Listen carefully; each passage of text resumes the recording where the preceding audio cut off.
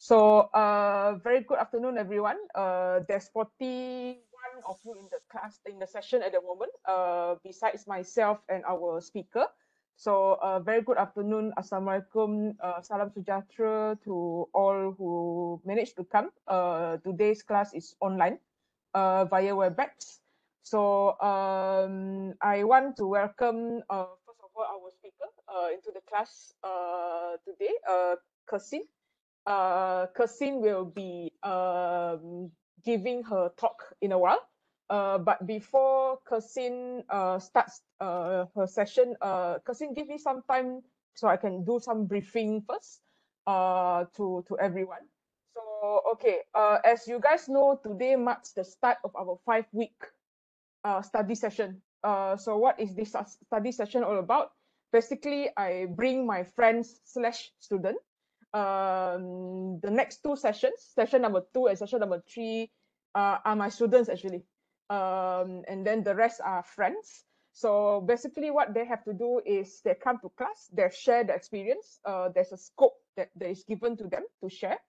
And then this is where you can relate what's happening in our actual syllabus, what's actually happening in terms of out there, the real life situation.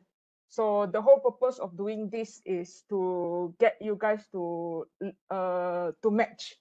Okay, are the theories that we learn applicable or suitable in practice outside. So with that, let me quickly share my screen first in terms of things that I need to update everyone. Okay.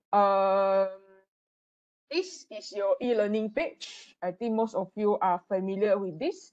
Ke Xin is slightly upgraded page of e-learning, but there's is same functions from last time. So I want you guys to go down to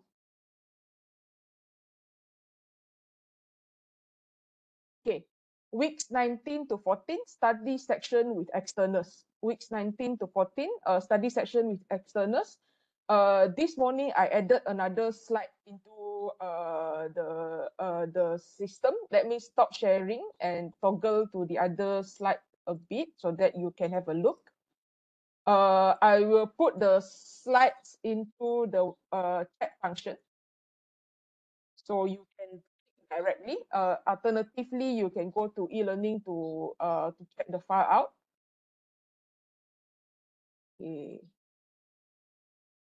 Now you should be able to see a Google slide page. To download this slide, click File, go to Download, and you can choose what kind of format that you want to download. I recommend either PowerPoint or PDF. This file is the master file for all the theories that we're going to learn for the next 5 weeks. The speaker won't be talking about it. The speakers won't be talking about it, of course, but I want you guys to have a look at what kind of concepts on theories that we will be covering. So a quick update. Every session that we have is actually designed based on a particular set of theory or a particular set of concepts. So today is session 1, psychosocial development approaches in student development. Study session 2 and 3, where my students will come in, they will talk about cognitive structural approaches and the wellness model. The wellness model is actually very important content that is covered in 1, 2, and 3. 1, 2, and 3. Session 4, global citizenship, very important in the context of, for example, in our class today, we have both domestic students. Domestic means from Malaysia, and international students. Why is it important for us to understand what is the global citizenship concept? And finally, the final session, social identity theory and person-environment interactive theories. So essentially what you have to do after every session is to write out a reflection. It's 10 marks per reflection. Check the deadline for submission. It's inside the file. So essentially a guide for you to track your timeline. 1 week after the session, that's the deadline. But the hard deadline, as I mentioned at the start of the class, is the final week of week 15. Final week of week 15 is the last class of the semester. So make sure you submit everything by that week for your stuff to be marked by me.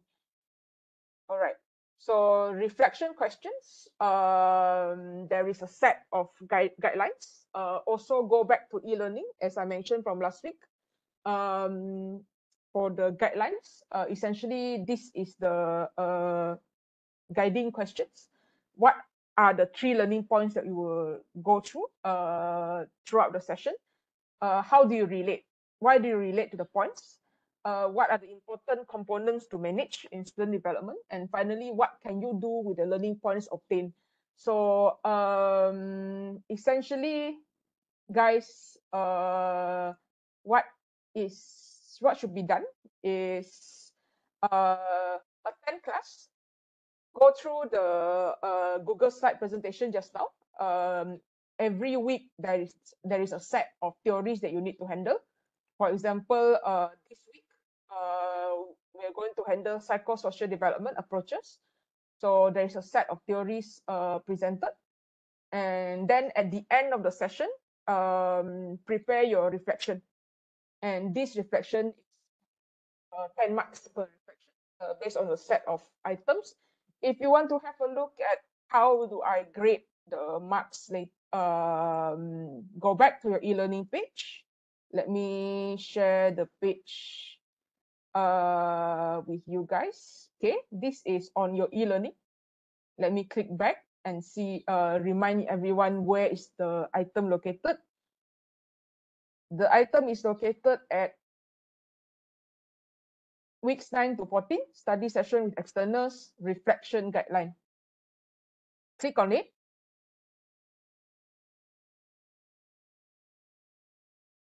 Scroll down.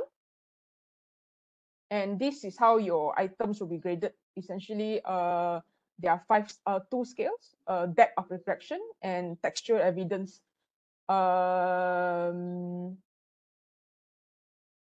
Format, I do not need a long content, 1 page, A4 in English, convert into PDF before uploading.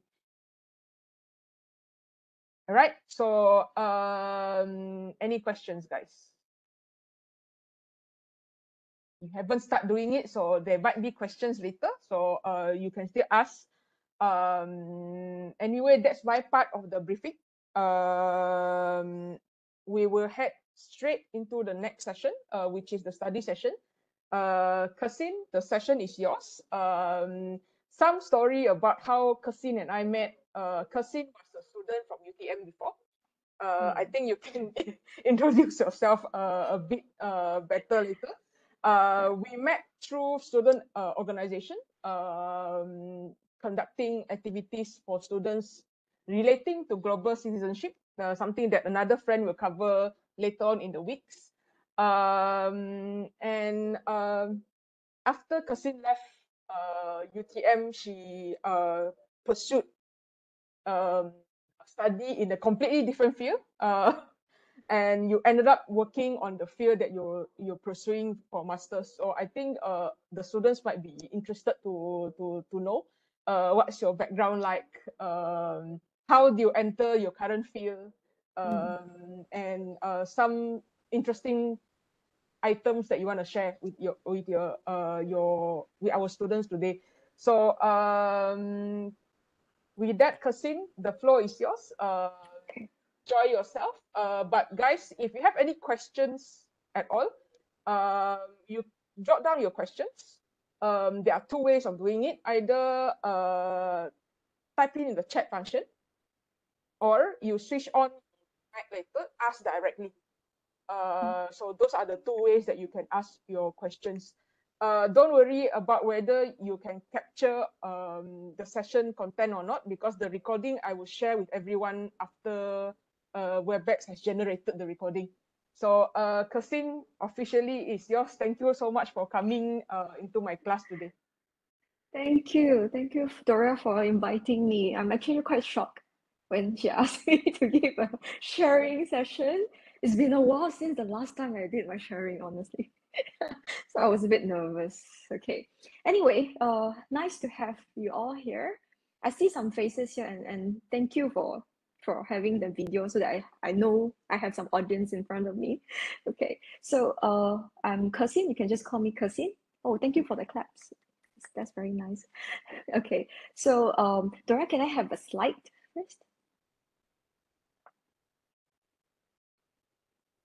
Cannot hear Sorry, you. I'm muted. Okay. Ganyin, I see you raising your hand. Is it accidental or Oh. you have a question you want to ask? Sorry, it's wrong click.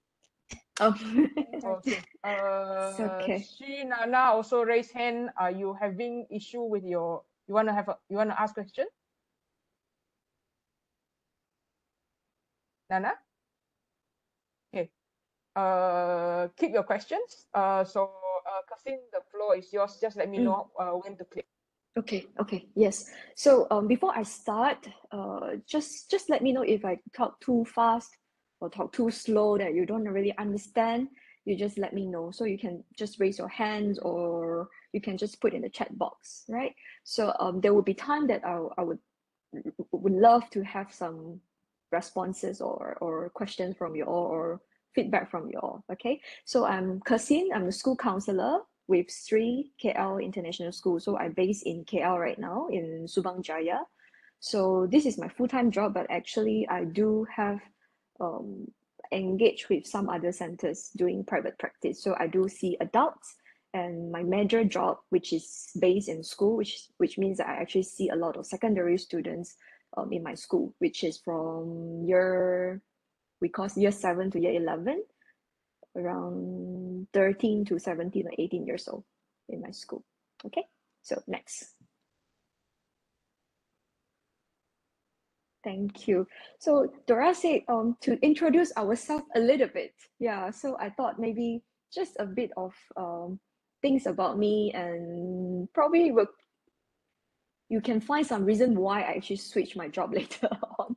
Okay, so first of all, I'm a Johorian, so I actually studied in UTM with Dora many years back. So I'm actually from Johor as well, but currently I'm working in KL. I love to travel a lot, so that was one of the reasons why I joined the society with Dora the other day, like last time, because I really love to have internship overseas. So I did my internship in Czech Republic last time and did my traveling a lot in Europe. I'm an art lover. I love whichever art form. It can be photography, music, paintings, etc., etc. I'm an explorer. I really love to explore new things. That's why you can see the photo. I love to explore different activities. I think I enjoy having something to moving forward. Yeah, some motivation in life. That's why I'm like keep trying new things, experience new things. Uh, and next is quite determined. You can call me determined person or you can call me stubborn person too. There's a thin line in between. I can be quite determined in the things I want to do. Later on, you will find out more. But you can call me stubborn person too. I kind of like stick to what I really want and can be quite hard-headed towards that too sometimes. Patient and impatient. I'm I would say I'm quite patient with all my students most of the time. Yeah, if they don't make me angry, but most of the time I'm pretty patient with them, no matter what they say and what in what kind of situations. I can be impatient in outside of counseling sessions. It depends on situation. Yeah, like especially when I'm driving. Yeah, a bit more impatient. I self-claim myself as ambivert between introvert and extrovert. I think there are times I prefer to enjoy my own time, like alone. There are times I like to hang out with friends, go travel or just makan. I mean, eating together, like dinner together. Yeah, these are what I like. So I think I'm quite balanced in a sense. And last but not least, and just as Dora said, something changed me and I pursued in another master's degree, right? So maybe this is the core in me, which I believe in humanity. So I think this core in me kind of drove me to the other direction of my career path after I graduated from UTM. Yeah, so I'll share a bit more later, maybe the next one. Okay, so far you can catch me, right? If I don't say certain things clearly, you can just give me a signal so I can stop and explain. Okay, so a little bit experience of mine. I graduated around 2010, I think 2010, yes. So I was studying biology at the time, pure biology. I think is the Faculty of Education still the same building, Dora? Faculty of Science still around. Faculty of Education becomes School of Education under Oh, Faculty of Social Science and Humanities. oh So wow, yeah, Social Science and Humanities cover School of Education, Language Academy, Islamic Studies, wow. Human Resource and SHAPS, Human Resource and Psychology, and then KL. There's another faculty, Social Sciences in KL. Wow. So it has expanded to that extent. Wow. Yes. Mm. Yeah, because we used to be very close, like Faculty of Science, and I remember we kind of maybe we bump into in the library quite often. Yep. Yes. Very close to the library. Yeah, Yep. so I was a biology student last time, and then I graduated because I don't really like work with DNA and RNA and chromosomes and all those things. So all the virus, bacteria, those things that I cannot see, I really cannot stand. So I decided to become something very different, which is a HR development person. So I became a trainer. Imagine after I graduated, the first job I have, right, is actually a trainer. I myself quite shocked. Quite thankful the my previous manager actually has the faith in me. So she said I can try to become a trainer and see how it goes. So I was in training line, the conducting training for corporates, for staffs, for example, soft skill training. I did some very technical training, like I was used to be with FedEx before. So I trained a lot of the couriers in how they use their, last time we called it power pad, the one that you sign when you receive your package. Yeah, there's like a technical way of using that. So last time I did a lot of technical training, soft skill training, yeah, management training and things like that. So I was in the training line for many years until there's a pause in me. You see the yellow color circle where I thought about what I want to do, what I really want to do in life. Is it the setting like now, like one to a lot of people? Is it what I really want? So I kind of pause and think about, yeah, maybe I prefer one-on-one. I prefer a very personal touch with the person in front of me. So that kind of switched my mind and thought about why not I try something different? Yeah. And the core in me, which is the belief in humanity, I thought I want to contribute more and more. So that's why I go into the current industry, which is the psychology industry. So I signed up my master's in counseling course with Help University in KL. So I did my part-time study. So I did like 3 years, including my internship. So eventually I got my license with the Lembaga Counsellor Malaysia. I became a registered counsellor in 2020 until now. So, and I also pursue in grad cert family therapy with what I believe um, the impact of family in the kids. Yeah, I think it also part of my grow up experiences because I think because Dora mentioned about the psychosocial development just now, right? In your theory, that's what we're supposed to cover. Actually, I think I I was a bit confused in my own identity when I was in high school. I was not in a good terms with my parents, and I was striving and trying to find out what happened in my family and myself, and a bit confused. But I think eventually I did manage to overcome that. I found my identity. So that was the reason why I thought I'm quite attached to teenagers. I really love to be with them. I hope I can contribute a lot with them. I think that's the reason why I was in family therapy that much. And then I also in EFT, which is the emotional focus therapy, which is another school of thoughts. Yeah. So that's my journey from a biology student to a HR person to a registered counselor. It's quite dramatic, right? Within, I don't know, like 10-ish years. Yeah. So far, is there anything that you want to talk about in any questions? If no, then yeah, we can go next. I hope I'm not doing too fast or too slow. Okay. Yep. So a little bit of day-to-day of my life as a current school counselor. Just a quick question. Maybe you can put in your chat box, right? What do you think that in your impression, what do you think a school counselor should be doing? Can you put your feedback in your chat box?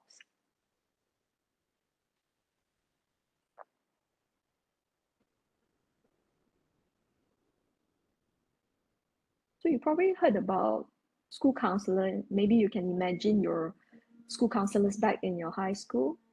What was it like? What was your impression? Regent said, communicate with others, give advice to students when they have issues. Yeah. Help students. Yes. Anything else?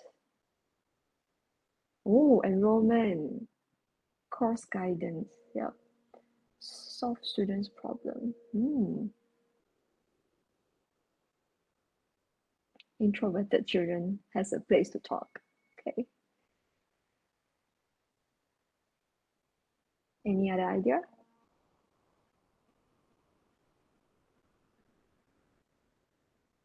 Assist students to be better. Okay. A bridge between students and teachers. Okay. I think generally I see the comments are more about helping the students to give them a place, right? A space. Yeah, safety. Yes, yes. Organizing student activities. Yes. Organize activities, safety, solve problems, career planning. Oh, yeah.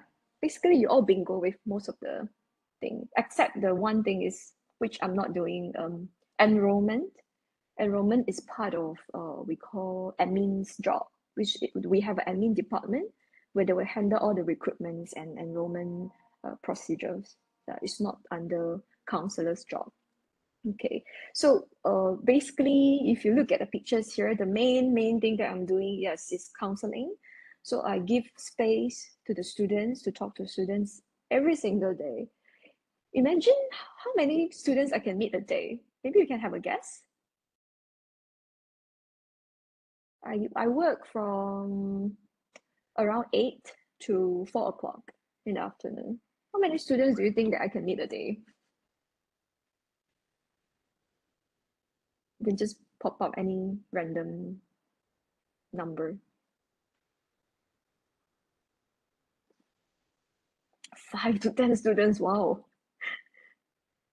3 to 5, 8. Maybe 20. Wow. Wow. 20. I'm probably not here. I'm probably in, I need to see counselor myself then. Wow, 20 is a lot. Okay. More than 100 students. Wait. Do you get my question? My question is how many students I see in a day? Okay, one day, not 1 month. 100 students, probably 100 Kexin, students. the answer is quite valid also, because if you see the total students that you meet come out of class, then 100 lah. But then probably the question is how many students that I have to meet one by one. Yes, you're right. Okay. Now I understand why the answers are so Yeah, such a big range. Diverge. Okay. Yeah. Diverge. Yes, yes, yes. Okay, Mm. okay. Right. So for counseling, the maximum students I can meet for counseling, and when I say counseling sessions means one session takes at least 30 minutes to 1.5 hours, depending on the cases. So I see them, the most I can see for one day of work is the maximum, yeah, is 6 or 7. That's the maximum I can. Yeah, more than that, I cannot handle anymore. I need time myself too, because it's very burdening. It's very heavy. Yeah. So in a normal setup, if you go to the private setting, like if you go to private center, probably they can also the maximum is also like maximum like 6 or 7 too, about the same actually, because due to the work nature itself, we absorb a lot of kind of like negativity or a lot of problems from people, right? So there's that much of a space that we can take in. We can't take more than that. And then if you look at this, right, the administration one, right, is there's a log, and every single session I need to write report, which means let's say I meet that students for 20 times, I need to have 20 reports written.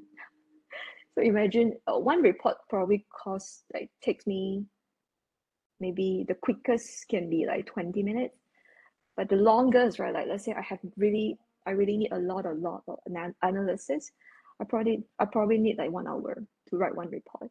So imagine the kind of workload from counseling itself will really take in my role.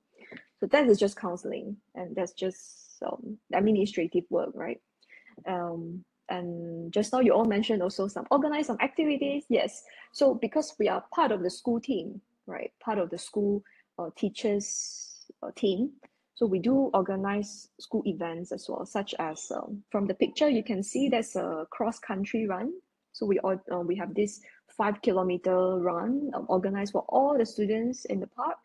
We organize sports day, teachers day, career fair, all kind of events that will involve school counselor as well. Of course, I'm not the main person, but they will ask me to contribute as well, whichever I can, right? And then we also have clubs, co-curriculum in the school.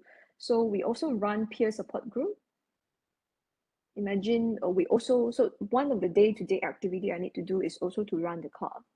So I need to guide the students how to run the club, and then what kind of activities we can have for this peer support group on every Wednesday on our Cocoa Day. So that's part of the job I'm in. And another big part is also the talks. When I say talks, it's not just about mental health. I think a few of you mentioned about career guidance. Yes, we do career guidance. So student counselor, some schools, they divide career counselor and student counselor, they divide it into two different person. But in our school, it's the mix. So like, which means every single day, one leg kick. We need to do everything. So career also park under us. So I have another colleague who has just joined me end of last year. I'm so grateful.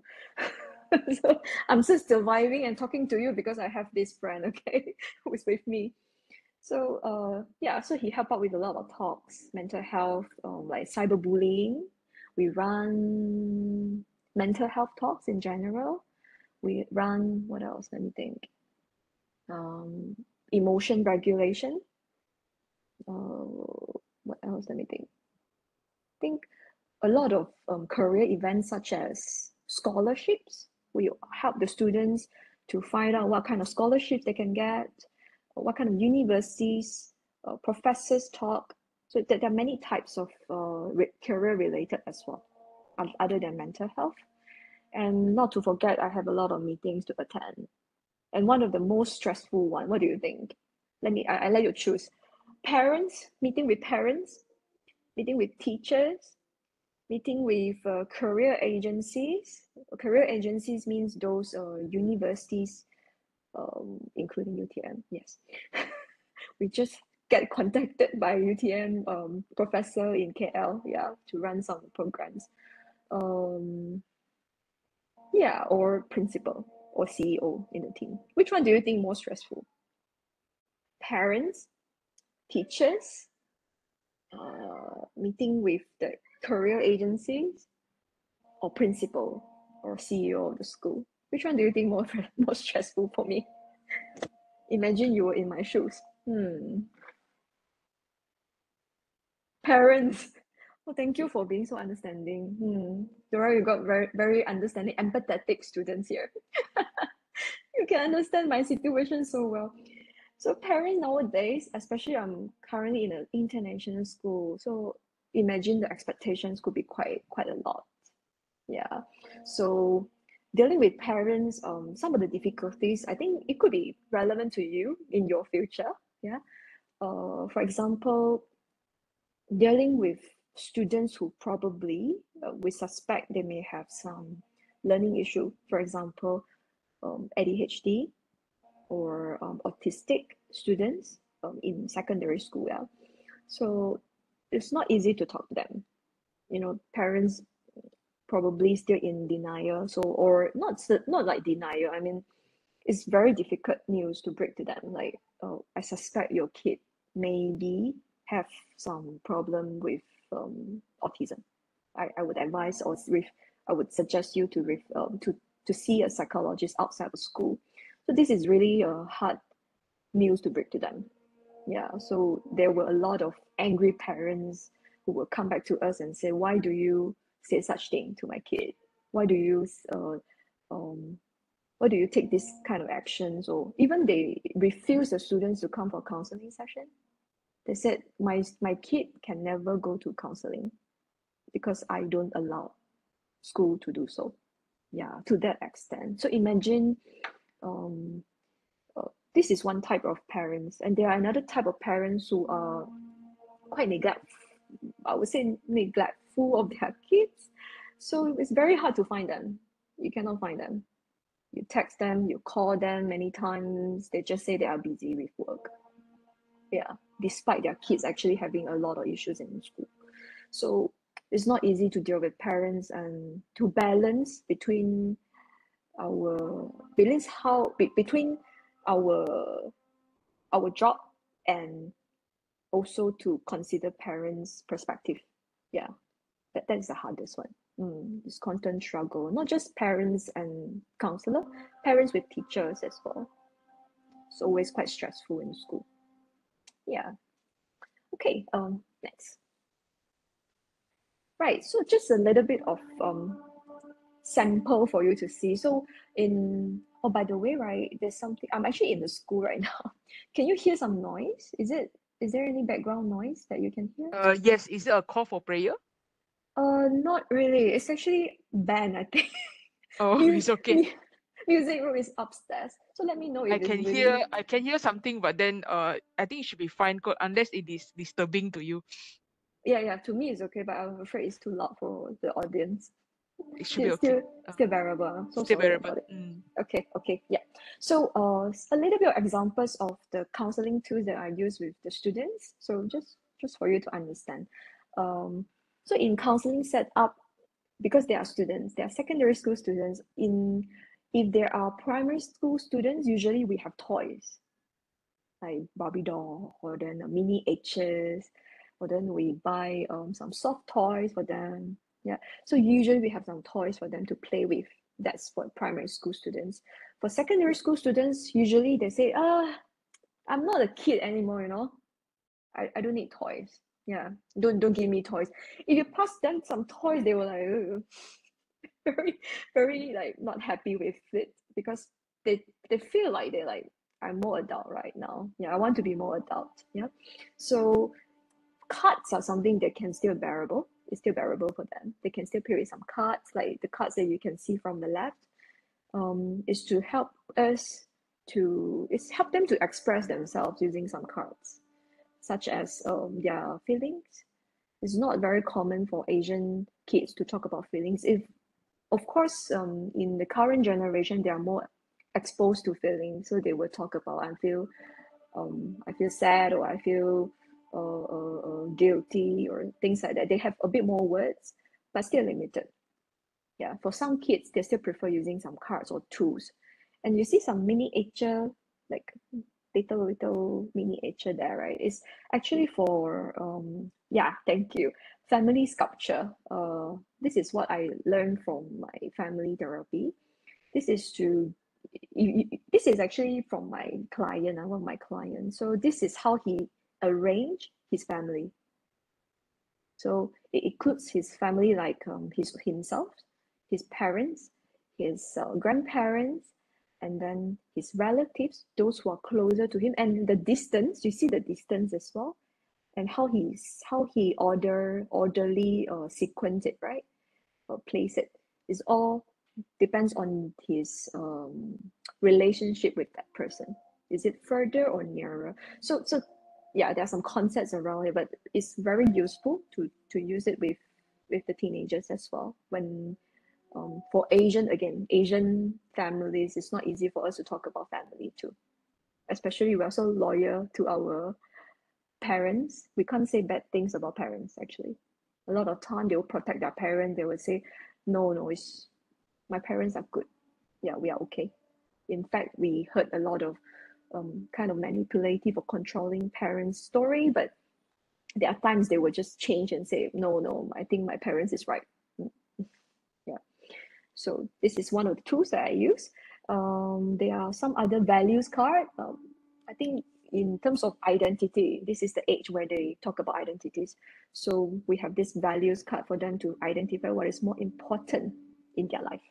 Even though 14 years old, they may not know what is this, but we try, we explore a little bit. Yeah, start from 13 and 14 years old. Family tree, similar like the sculpture, the miniature things, help us to understand the family relationships. And sometimes I ask them to do timeline, the blackboard here, timeline of their graph, their life graph. How do they see their life from 3 years old to 11 years old to 13 years old, and what they have experienced? So we get them to just draw, and a little worksheet as well, like things that they can control, things that they cannot control. So you can see when we're dealing with teenagers, a lot of worksheets or a lot of tools can be used. Yeah, it can be quite effective. Of course, there are kids say, I don't need any of this. I just want to talk, Miss Ke Xin. Yes, yeah, they can just talk. Yeah, for those who are very expressive or they just need a space to express, then we allow them to just talk 1 hour or 1.5, depending on the case. Yeah, right, next. Okay, so actually I thought about how many cases I want to present today to share with you. I thought through this, I thought maybe a one case, but a very rich case would help you to understand in a more comprehensive way. So I actually just choose one case to present today. This is my client, female, 17 years old, year 11. Year 11 means our Form 5, which is the last year of their high school life. Yeah. She has an older brother and a younger brother. She's the middle child at home. So she told me, she labeled herself, she said, I have OCD. I have obsessive compulsive disorder, and then I have some anxiety issue. So she came and just talked to me like that. So she has been to therapy before seeing me in school for around 6 to 8 months. But we have met since last year, around 11 sessions in school already. Okay. She said that she was bullied when she was in preschool and primary school. Okay, and then she has a very good self-awareness. So this is a little background for you to get to know this client of me. What I want all of you to just pay attention to is, first, I'm going to give you the background, some of the statements that she made, and then we're going to a little bit discussion about her feelings and what has made her who she is today, and then a little bit of my perspective and my intervention with her. All right. So what I want you to pay attention to is to imagine yourself in her shoes. Yeah, imagine you were her, 17 years old, female, year 11. Last year, she's going to have her exam this year, end of this year, a big exam in high school. And then she claimed that she has OCD and then she has anxiety issue. She attended session outside, but she stopped. And then now that she's in school, she continued therapy with me, was bullied back then, okay? And she understands herself quite well, all right? Next. Yes, okay, a little bit of presenting issue. These are all her statements. So to give you a feeling of how she felt and how she think about herself, okay? So she said that I'm not allowed to feel sad at home because my parents asked me to be happy, okay? I love my parents, but I think they will never take my words seriously. They did not take any action when I was bullied. And they only noticed about my problem, my mental health issue, after I started cutting myself at home to cope with my pain. They don't really understand me. Okay, next. I sometimes feel like I have 4 persons in me. The logical one, the harsh, the protector in me that always criticize myself, I'm a bad person. The me, the me in me, and the one who shut the other 3%. I just want to shut down. I just want to forget everything else, shut everything down. The intrusive thoughts are so annoying. I have a tendency to follow restricted rules, like I only wash my hand using the wash basin in even number. I cannot stop myself from doing this. I want to stop myself. I know this is wrong, but I cannot stop myself. So hard. I feel like there's something wrong with my body. I feel pain with my body, but I don't know why. But I see doctor say I'm fine. We cannot find any reason of the pain. Okay, next. I think I'm a bad person. I've done so much of mean things in the past, and I think I deserve to be punished. I'm such a terrible person. I'm angry with myself. I always angry with myself. I feel guilty and shameful about myself. I'm angry with my parents too, who did not understand my situation when I was bullied. I thought they can do something for me, but they never. They never take me seriously. Okay, next. So the statement just now, of course, I did adapt. I mean, adjust a little bit, but basically these are what she said to me in the session.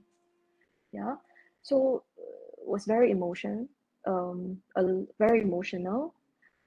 She was talking to as though like she's talking to herself a lot of time when she was with me. Yeah, so she has a very good eye contact. We can talk pretty fluent. She can talk very fluent English. She can express herself quite well, but she go in a general one, go round and round and round. She rarely go straight to the point most of the time. So I need to ask her a lot of questions to get her talking in the issues itself. Yeah, she will just go outside of the issues and keep talking in general. Yeah, so this is what I heard from her. She bullied by a teacher when she was 5 years old. And then that was when she was in kindergarten, in the preschool. She said that the teacher was very biased. The teacher scolded her in front of her friends, but she didn't know what she did wrong. The teacher just punished her like that. Okay, she talked to the parents, but the parents said it's okay. Maybe you misunderstood or something. So she kind of being dismissed, her feelings being dismissed by the parents. When she was in 7 years old, she bullied by her friends in school. She said that they don't want to be friends with her, etc., etc. So she got bullied in school. That was 7 years old, and then in between, she told me that she did some mean things to her cousins. She said something. She said not good, not good. She always label her good and bad most of the time. I'm a good person. I'm a bad person. This is right. This is wrong. Very clear. Okay. 13 years old, she said she has made some toxic friendships. Very controlling, very manipulative, she said. So the friends asked her to do certain things, and because she wants to please her friends, eventually she did. She did something to please her friends. And then 14 years old. Oh yeah, so 13 years old, after she noticed that it was really toxic, she said that I decided to cut off this relationship. So she cut the friend, cut off the friend, and they never contacted after that. But 14 years old, she self-harm. She started self-harm. She started cutting herself. And just want to give you an idea about self-harm a little bit. A lot of time we probably will say people like self-harm, why the person wants to do that, right? Is it because a lot of time we will hear people saying why they self-harm is because because they feel like they need to get rid of the pain in their heart. They feel like they have heart pain. The heart pain is even more than the pain on their hands of their cuts. That's how they feel, because that's how that helps them to survive as well. They cope with it. If they don't do that, they feel like they cannot survive. They cannot function. Yeah, function as in they cannot go with their normal life, like eating, sleeping, hang out, social, go to school, these kind of things. They feel like they cannot do that anymore if they don't do self-harm. Yeah, that's why people and it's quite common in teenagers nowadays. I have quite a lot of self-harm cases in school. Quite can be shocking and can be not shocking as well. Yeah, unfortunately, we have quite a lot of cases like this nowadays. It's quite common, and it probably because of the awareness from the social media as well. They thought this is like one way of doing, so I would choose self-harm over other methods. Yeah, that can be as well another influence. Okay, next. Another information for you. Remember just now I told you about the family tree. Huh? So this is what I normally do as well with my student.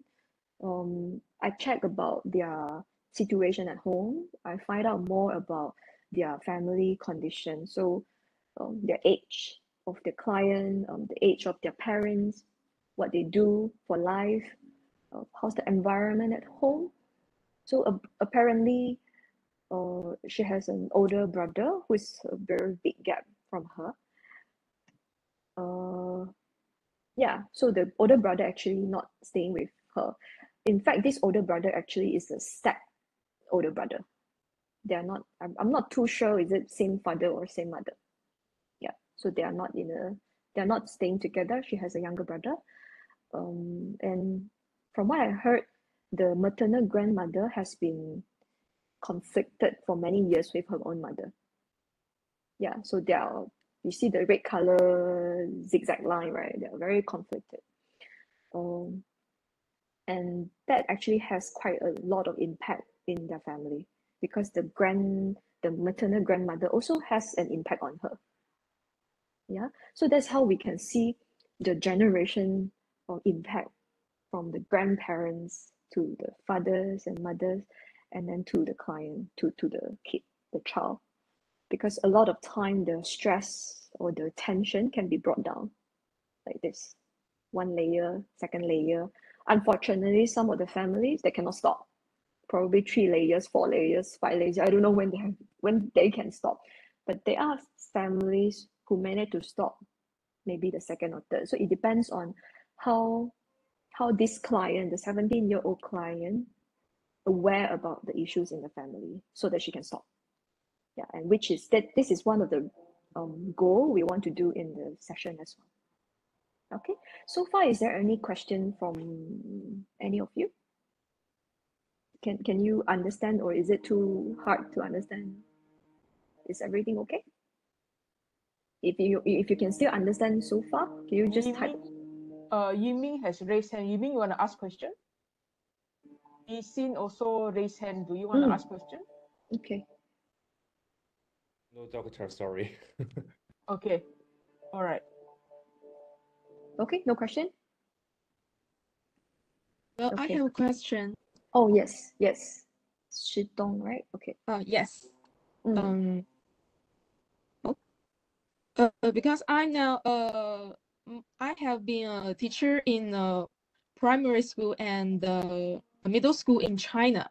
The most Yes, the most family members, especially students, their parents don't care about uh, their kids or their children's mental health problems. So if you face with this kind of situation, that what can you or what can we do to help the students? So I repeat, just rephrase your question. Yeah. So you mean when we meet a student whose parents don't really care about mental health, they don't really care about emotional needs of Yeah. their kids, and what can I do in this situation? Is it? Yes. Yes. Okay, great. Okay. In fact, looking at this case right now, right, it's exactly the case. It's the same thing that you shared with me just now. The parents are not concerned about. Actually, the father is a doctor. Is a medical doctor. The mom is also in a profession. I can't remember. Is it an accountant or something? Yeah, also in a profession. So they're all professional, educated person. The father is a medical doctor, but according to the child, right, the parents are not really concerned, or they do not prioritize on their mental health, on her mental health, her emotions, and that's why she felt like she couldn't really be sad at home, because the mom will say you can't be sad at home. You don't need to be sad. Why do you want to be sad? That's not a big deal. What? Why do you want to be sad? So a lot of times she get dismissed. So in sessions we meet a lot of clients like this, and we can't change how parents are unless the parents are being brought in for family therapy, which we usually try our best to convince the parents to come. Actually, I did try a few times, many times actually, to get the parents to come. But the problem is there are some limitation in school, and the readiness from parents to come for therapy is not easy too. It takes quite a while for them to feel like they're ready for our therapy. Yeah. So family therapy will definitely help them, help the parents to be more aware that they need to give emotional comfort to their kid. Okay, that's one way. But if family therapy is impossible, some of the parents, they just say, no, I'm okay, right? So what we can do with this kid, we have one theory here, we call it differentiation, self-differentiation. So self-differentiation here means that how I can differentiate myself from my parents. I'm not my parents. Okay, my parents don't like to talk about feelings, but I'm not my parents. I can talk about my feelings. Why do I need to follow them, right? Yeah, I can choose. If they feel empowered that, oh yeah, I can do what I need, I can do what I want, I can choose my life, then they are more separated from their parents. Then emotionally they can be more stable if they can achieve this. But honestly speaking, every one of us here, how many of us here? Every one of us here, we all in the process of differentiation. All of us are doing this, and it's a lifelong journey. It doesn't stop here. It doesn't stop at my age. It doesn't stop at 80 years old. Maybe they're still trying. The differentiation never stop. It's just about the how close you are towards differentiate yourself from your parents, because we are Asian people. Asian people, we focus on what? We focus on family. So your parents will say, you don't follow my instruction, you obey us, you disobey us. Is it you disown us? Is it? Yeah, they might think that way. So there's a constant struggle here within Asian families particularly. Yeah. Do I answer your question? Yeah. Yes. Okay. And Thank you. you give me Yes. some ways that I can think of this question. Yeah. Yeah. So it's Yeah. very Yeah. difficult to solve, but we have to try our best to do that. Yeah. Yeah. Yeah. Yeah. And help the child to feel they are capable to do so. A lot of times, these kind of kids, they are very helpless. Yeah. They feel like I can't do anything. I want to give up. I just want to give up. I don't want to talk to them anymore. But if we help them to not give up, to keep trying, or to keep working on themselves, there will be chances that they will be okay. Yeah. Thank you for your very, very good question. Thank you. Okay, thank you. Okay, any other question before I move on?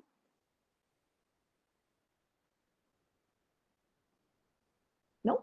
Okay, then I'll move on. So when I say move on, the music also on. Okay, all right. Okay, question for you. Okay, I have shared quite a bit about this client of mine, right? So my question is, how would you feel if you were the 17-year-old girl? How would you feel? You can type in your chat box so that I can kind of know how you empathize. How do you empathize with this girl? If you put yourself in her shoe. It's quite difficult, isn't it?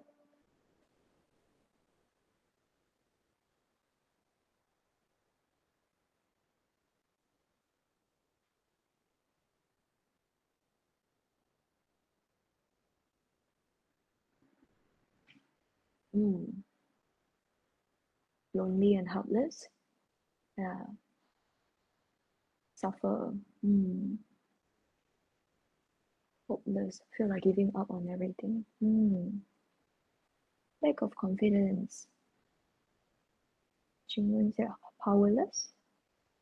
Yeah. She felt like she can't do anything, right? Very helpless, very powerless. Oh, I feel sad. Jangan say I will feel sad and unable to achieve self-help and need reasonable help to find answers. Yeah, so true, right? Sometimes they don't even feel like they deserve to be helped. It's quite sad. They may sometimes say, I don't think I deserve to be helped. I'm a bad person. You don't need to help me. I have quite a few of them say this to me. Yeah. Confused, yes. I hope someone can understand what I really feel inside. Trying to survive, feel lonely. Lost aims of future life. Yeah, she's not looking forward actually. She told me that she's not looking forward at the future life. The people I love most have no way of understanding of my feelings. Yeah. And you know what? She's still constantly finding ways to talk to the parents, and hopefully the parents can validate her feelings. But she still failed to do that. She still can't get it until today. Very disappointed in the world. Not just the family, but with the world. That's how she felt as well. Huh? Anxiety, anxious, helpless, unconfident, confused, fear of unknown future. Every day is very anxious. I want to back more young. Everyone doesn't like me, very sad every day. Sad emotions continue. Don't want to meet everyone. Disappointed. I don't think anyone understands what I think. Yeah. Stay alone in school until graduation and find a job and move to another city. I hate everything. Yeah. Right. So thank you. Thank you for being empathetic with her, to feel how she feels. Yeah. That's how I felt as well. When I'm doing my counseling sessions, I empathize with her. So I felt how she felt, just like how you did. Yeah. So that's part of my job, like what you are doing right now. Another part of our job is also to verbalize the feelings of her. So imagine she said, I can tell her something like I can feel how confused you are right now. Yeah, to name this, to label this, also to help her feel comforted, to feel understood. Yeah, that would help. Okay, so you have done your very first step as a counselor. Very, very well done, everyone. Okay, next. Sorry, I have a lot of questions for you. The next one. What exactly happened in the past that may have led to her feelings? Now that you have empathized with her feelings, right? So what exactly that caused or led to this? What do you think? Based on whatever I shared with you. Of course, it's not a full story, but I hope at least you catch some of the main highlights in her life. Yeah.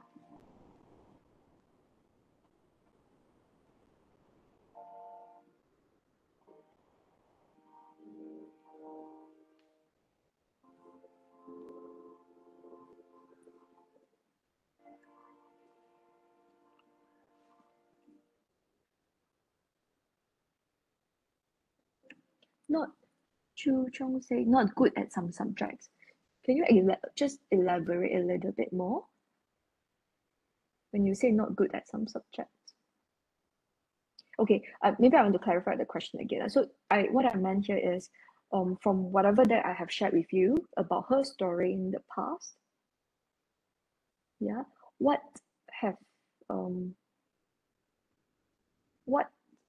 happened in the past actually led to her feelings? Like, what causes her to have all this helpless, powerless feelings?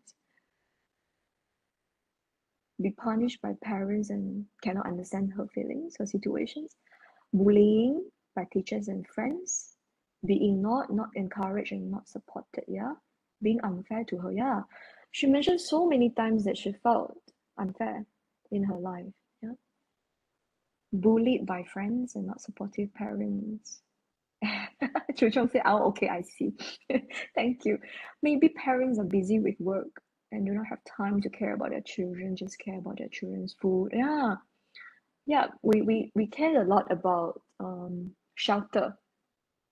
Parents nowadays, they care so much about shelter. They get iPhone, they get very good bags, all the Adidas, Nike shoes, but they can't give them the emotional support. Yeah, sadly. She cannot get the help from someone close to her. Okay, yeah, she cannot feel warm. Yeah, the conflict between the family, her family members. No good friend to help her. Yeah, I didn't talk about the friend as well. Yeah, helplessness. She doesn't really have many friends. That's true. No support and understanding from parents. No good peer support. Yeah, family of origin. School violence. Okay, no one supports her. Not good looking compared to other girls. Yeah, I mentioned this. do you go based on the illustration that I shared? No one supports her. Yeah. So most of things that traumatic environment. So most of the things that you all have mentioned here are like the bullying, okay, the family being not supportive, emotional support particularly, not being able to listen to her, no peer support, right? The peer support is so important, right? Unable to express herself, her difficulties with her parents, feelings are not being respected. Yeah, yeah. Thank you so much. All right, Dora, next one. Okay, so a little bit from my lens, and actually you all have the qualities of become a counselor. Yeah. So you got most of this here. This is how we look at it. So we look from usually what we do is that we understand her presenting issue, which is what she told me, okay, when I collect information from her. So I also understand from her historical background. So I shared quite a few things with you about her historical background. Before she seen me, what happened in the past. So a few things here that I catch is like family. Remember the family tree that I showed you just now? So there's a tension and stress from the grandparent, from her, especially her mother's side, the grandparents to her mother, and the stress and tension from the mother actually passed down to her, right? So she can feel the stress, and according to her, she's always the middle person. When I say middle person, means middle person between her grandmother and her mother. Imagine how stressful it is, right? Being a middle person. And look at this here. I put a later note. She's a middle child. She is already born a middle child, always stuck in between. Yeah. between the older sibling and the younger sibling. And middle child, if you have time, you can look for middle child syndrome. I think a lot of you probably have heard about it as well. So middle child, usually they're born with a bit more confusion, unfortunately. And the parents either look at the older sibling or the younger sibling. They rarely put that much of attention. They always get like a neglected feeling in between because they're the middle child. Yeah. So imagine she's already the middle child and then she gets stuck between her parents and she gets stuck between her mom and her grandparents. It's quite stuck, quite sandwiched in her situation. And a lot of time when we have family, just as someone said, family of origin, if there are tension, anxiety in the family, usually it will pass down to the next generation. You will see their kids feeling anxious easily, getting nervous, getting that fidgety. You can see their hands keep plucking their hands, and then when they talk, they just cannot feel. They feel restless all the time. So this is something that may happen. Of course, I'm not saying guarantee, but some family, yes, this will just pass down, and it will cause the tension in the next generation, which is the client here. Okay, so family is one area. Trauma, some people also mention traumatic environment. She got traumatized by the bullying experience in school last time. So trauma will cause the person to feel less, to feel powerless. Like, I have no power. I have no sense of control. I can't control my life, right? It's like all being controlled by others, by my surrounding, by my environment. So she has the feeling like I couldn't really control my life, even though I'm like, 17-year-old right now. I feel like my life is a mess and my past are the worst. You know? So in her mind, she still can refresh things like that. So it's a traumatic experience for her because it keeps refreshing in her mind. And then she lost trust with people. She has a lot of anxiety in her.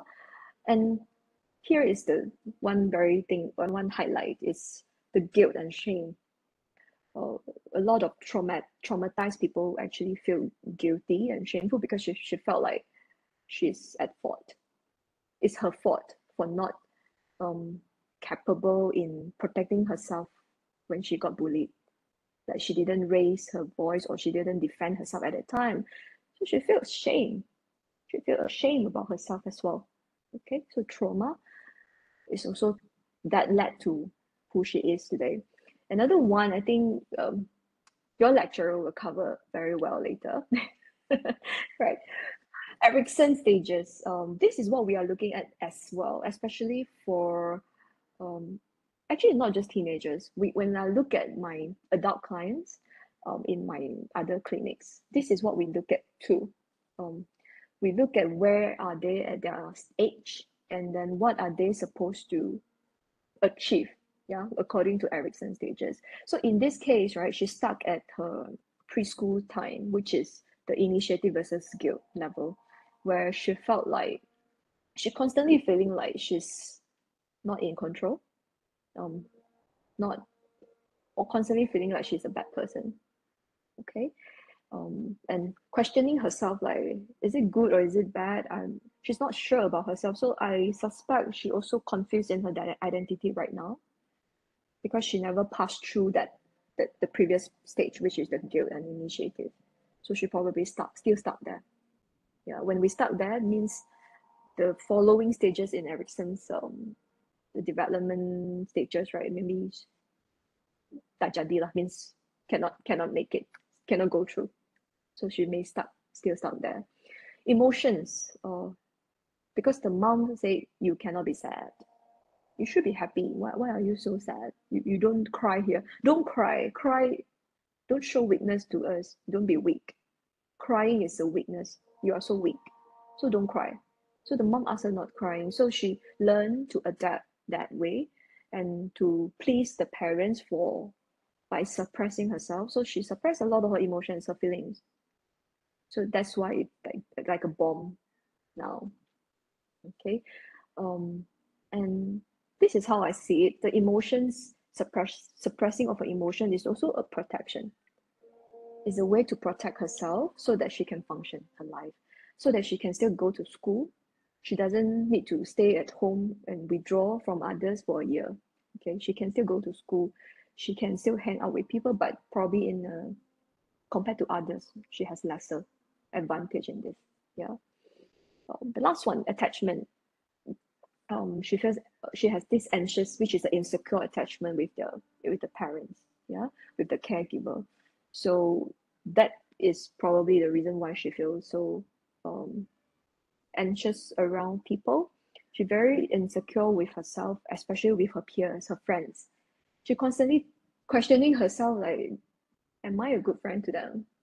Do I deserve to have friends, actually? Yeah. So these are some of the things that I look at. There are, of course, other areas as well, but these are the few things that I want to catch here.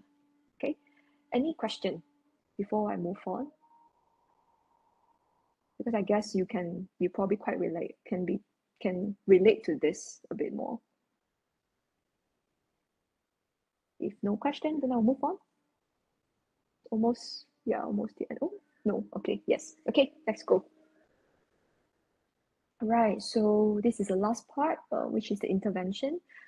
In counseling, there are a lot of different school of thoughts. So we have different we call it modality, where with different school of thoughts, we use different methods, okay? So, but generally, the first thing first is always this one, which is to create safety for the clients. When I say create safety, means we want to make them feel safe in this current space. So usually they don't come here and straight away they feel safe. They may still feel unsafe about potential judgment from counselor, probably, or they may still feel like people are not trustworthy. So usually we take quite a while to keep them safe, and we need to always assure them that, hey, it's okay, you are safe here, you're no longer the 5-year-old kid. Yeah, no worries. You're at a safer place right now with me, and then you can protect yourself now. You are different. Okay, we want to differentiate again. Yeah. Then the next one.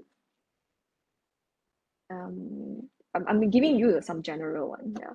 Acknowledge and validated their feelings. So she has a lot of stuck emotions back then when she was younger, like primary school, in preschool with the parents. So I use quite a bit of EFT, which is the emotional focus therapy here, where I kind of like process a lot of her stuck emotions, the feelings that she cannot verbalize when she was 5 years old, when she was 7 years old.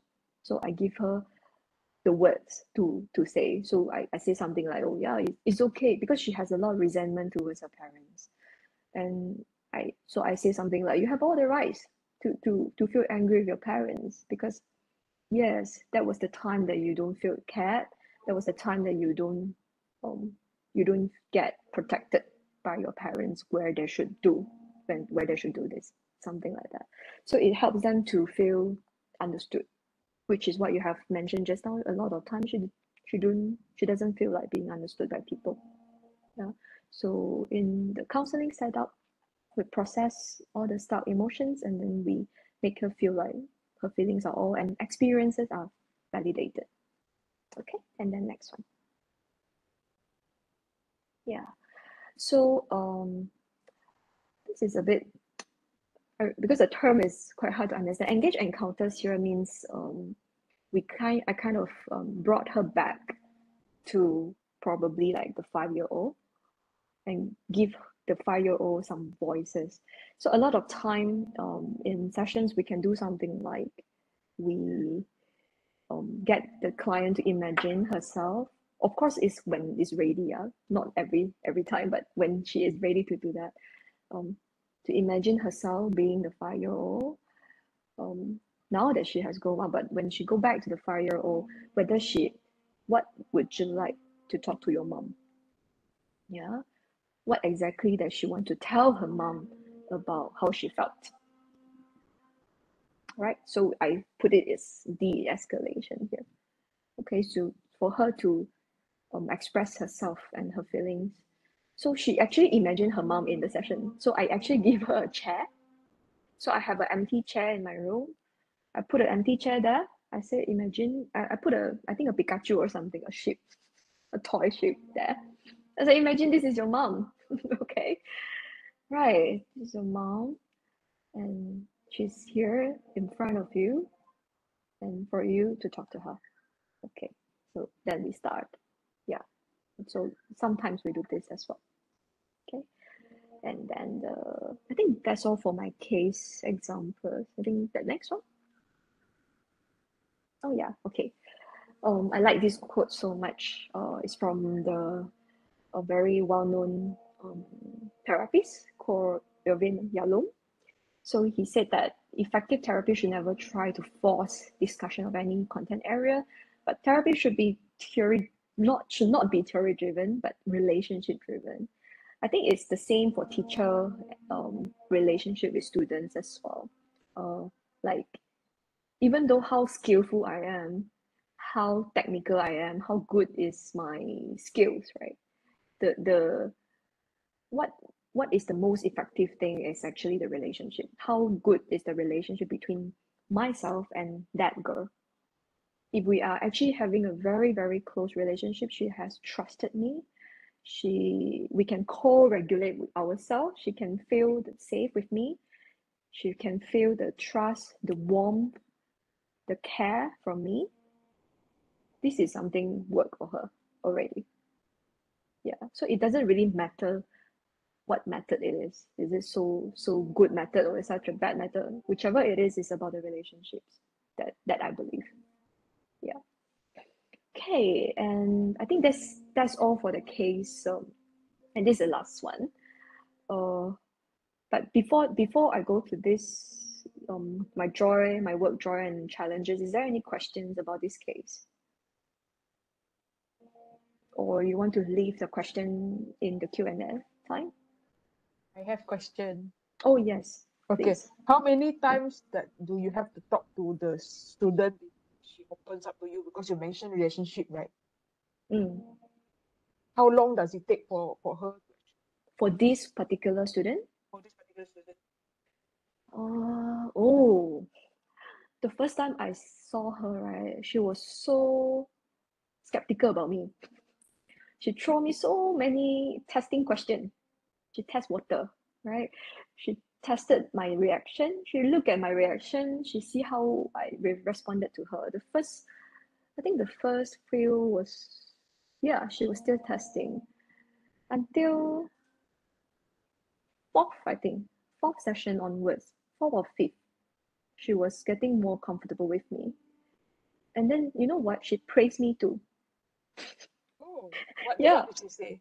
So I was quite shocked because I think we did something and then we processed a lot of emotions, her past and refrain.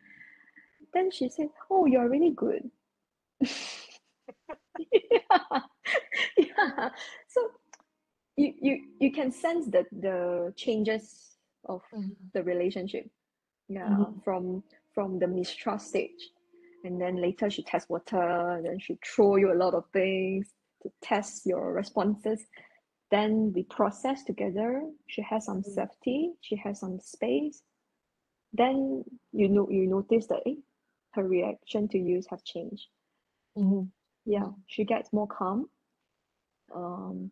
When she talks to me, she get more calm. And then there are times that once a while she will come and look for me. I don't know why. Yeah. So you can see how much her I think it's the trust has been established. Yeah. Yeah. That's why she felt like this is a space for her to talk. And whenever she feels like she's not in a good mood or good condition, she'll not hesitate to come and look for me. Yeah. Yeah. I think that's the most important thing because she know there's an outlet here. Any other question, guys? Yeah. Any questions about the case?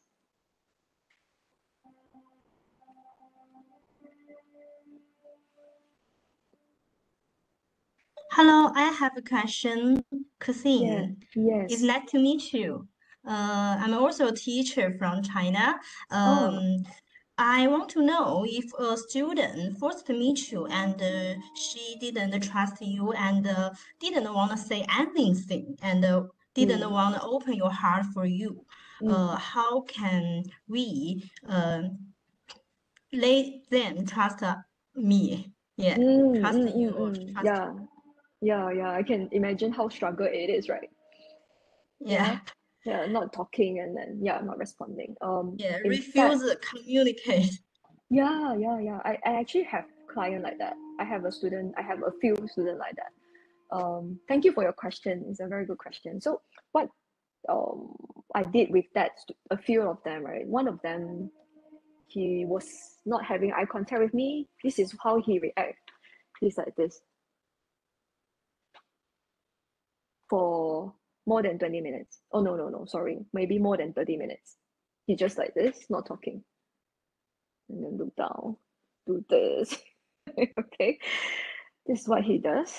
No matter how many questions I ask him, then he started talk to me. You remember the miniature, the family miniature thing, the little miniature.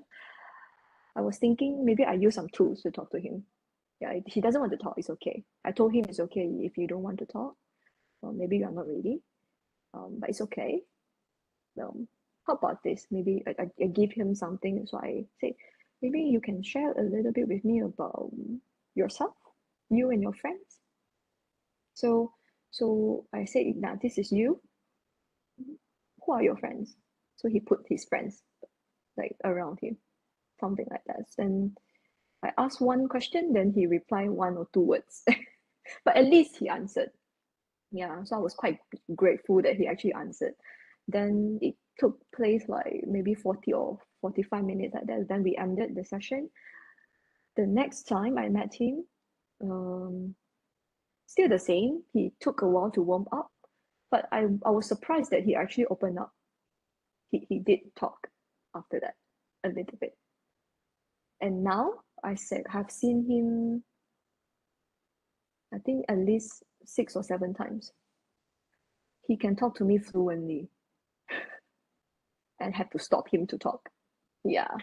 So I think it's the rapport in the beginning so important. So the first time, the second time, how you react to the students. Are you trying to judge him, or are you trying to be friend with him? I think he can feel it. So probably it's not threatening. This is the word. For him, maybe, oh, this teacher or this counselor is not threatening, so it's safe. Then he feel like, okay, maybe I can try talking to her. Yeah. So use some tools. Just now I have shared a little bit of tools, right? The drawing or whichever he likes. Can be drawing or comics or soft toys or miniature cards. Cards are quite useful. I think for teachers, we have cards and it's quite useful to help them to express. Yeah. So hopefully those are helpful for the kid. Do I answer your question?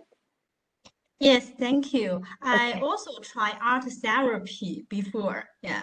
When I meet children didn't want to talk, maybe you want to join because I'm an art teacher. Yeah.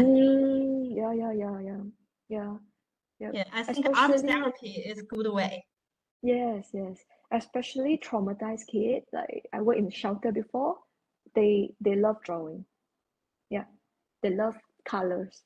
So give them some colors and then they can start expressing themselves. Yeah, it's a good way. Oh, Yes, thank you. thank you. I saw some questions already. Oh, Jan Gan, you sent to me prior. Oh, okay. I think you sent to I me saw prior. another question as well just now. Yeah, okay. Is it Wait, from there's one question. mm, Ya Bing, mm, are you there? Shatis has raised hand. Do you have a question? Yang Po first, are you here? Can you ask your question directly? mm.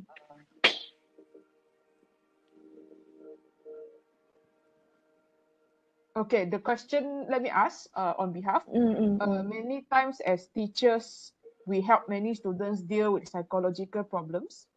However, as time goes by, we also have some psychological problems.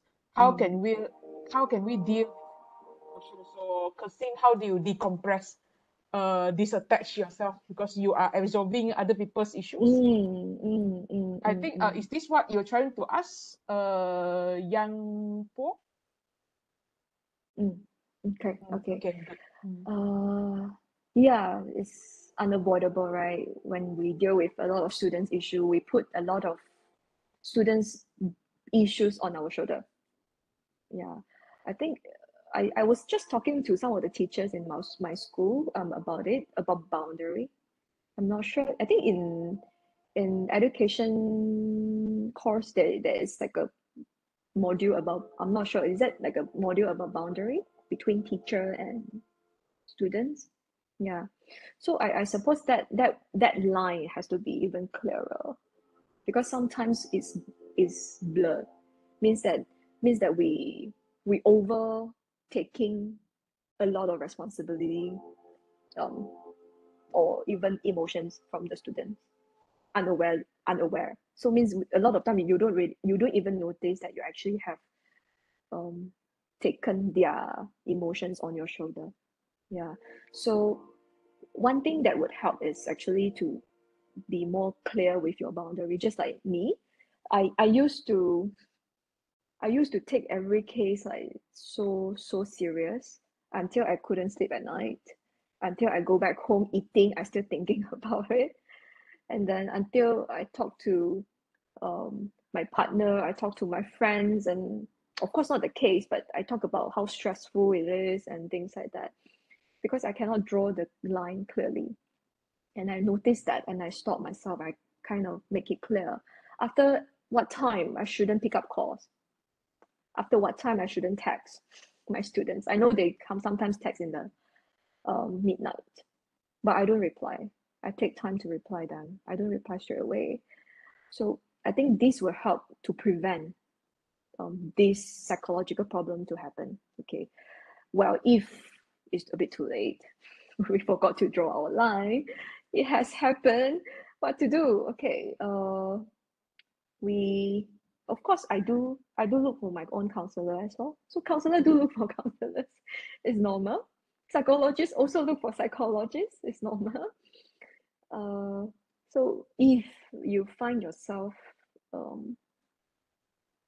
usually this is our term. We always say unable to function, but in simpler way is when you feel like you can't sleep, you can't eat, your eat habits have changed, your sleep pattern has changed, your body shape has changed. Your colleagues say you are quite abnormal lately, huh? What happened to you? Why you don't talk, or why you talk too much? So these are all the changes.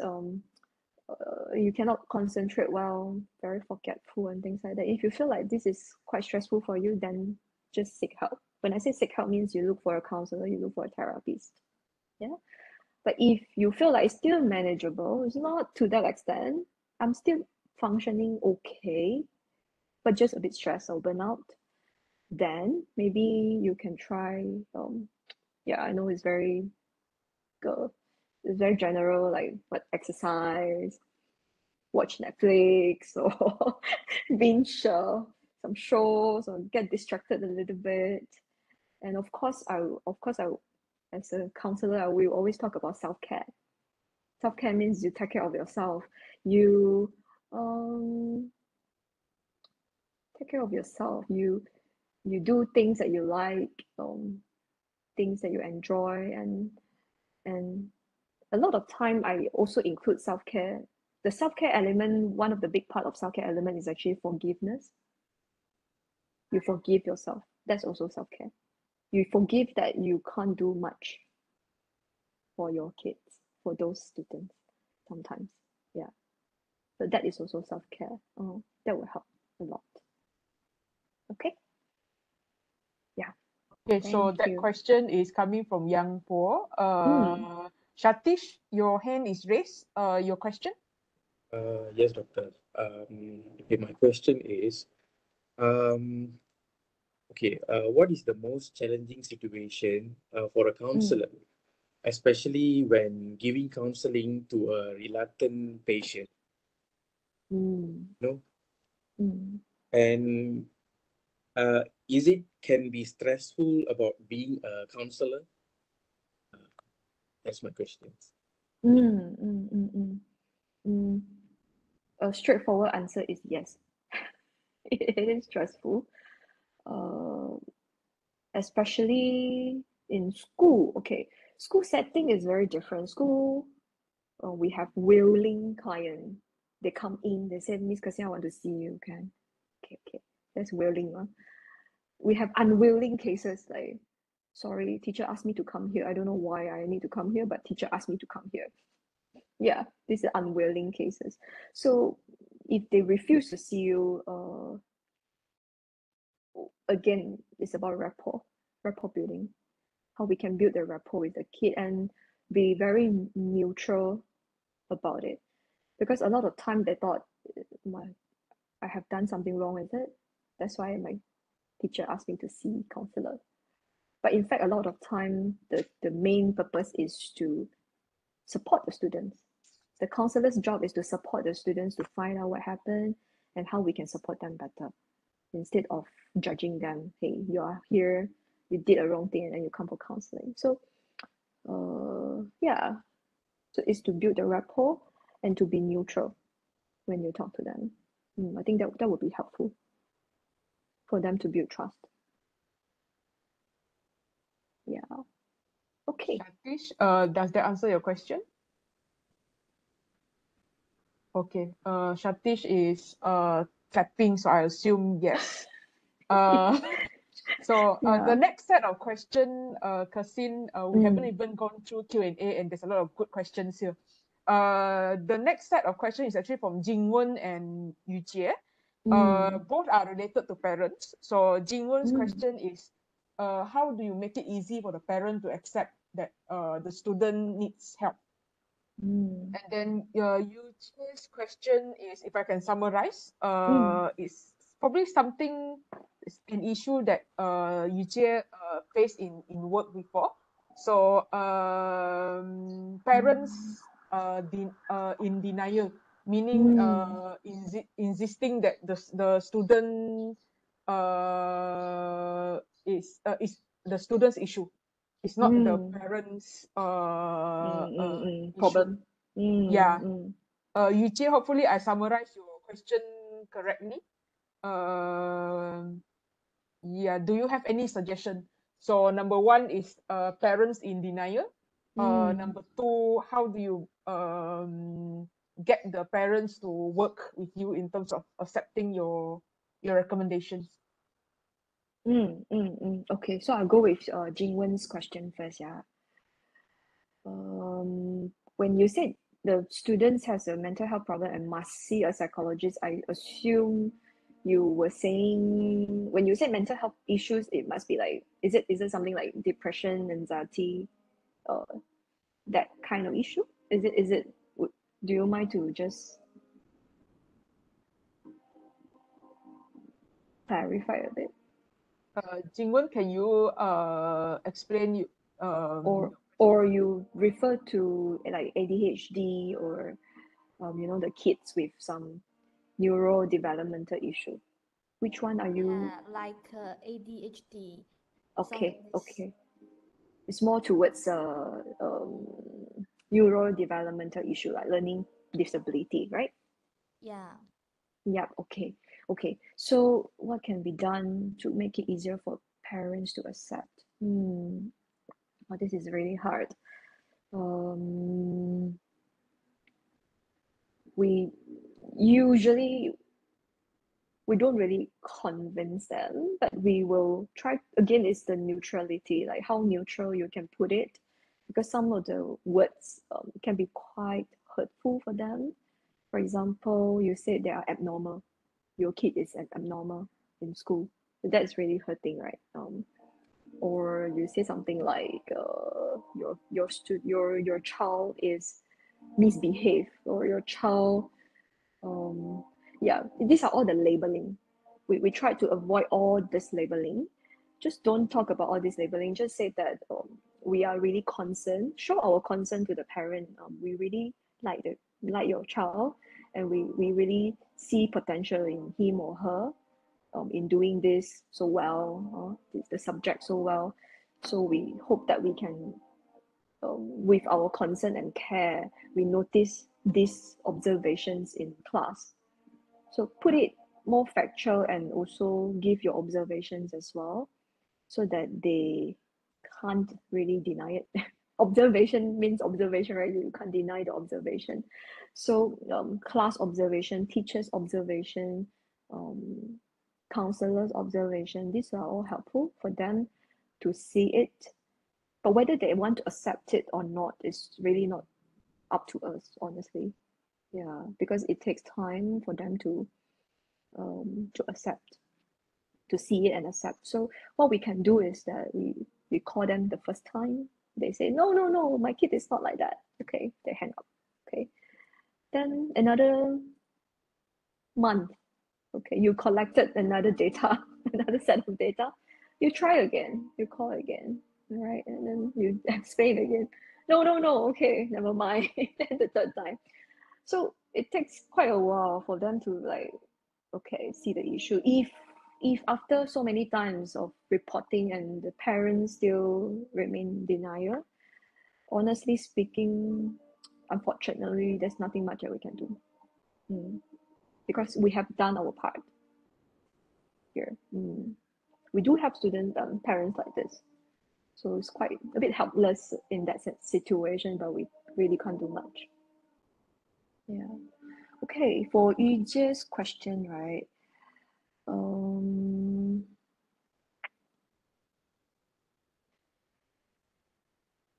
So in short, the question is, how can I help the students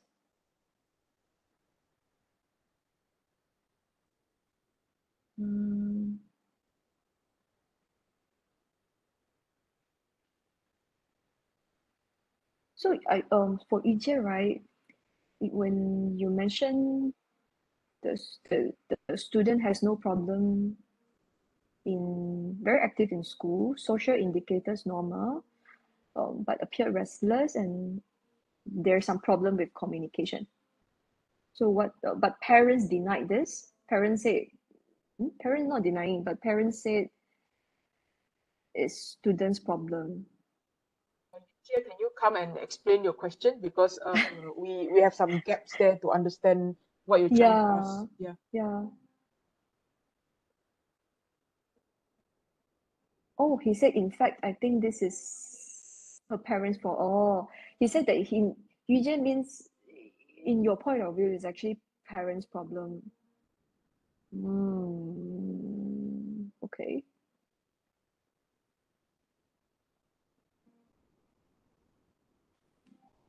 Oh, okay. So you said that the student is simply having trouble communicating with the parents. So are you saying it's actually the family issues? Yeah. So this student actually have some family issues and problem communicating with the parent at home.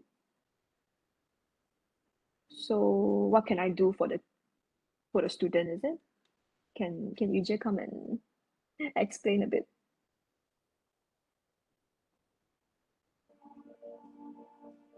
Jay, where are you?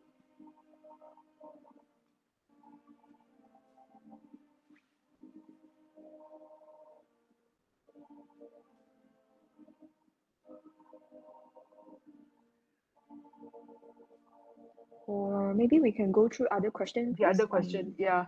Yeah. Zhang Fan say we do have psychological tests, yeah, in China university to find out some special students. Yeah. What should we do when we are talking to them, because some students think they okay. So your question, Zhang Fan's question is how do we talk to students potentially with some neurodevelopmental issues, is it? Like how do we communicate with them so that they don't feel offended or they feel like I'm special? Okay. Yeah,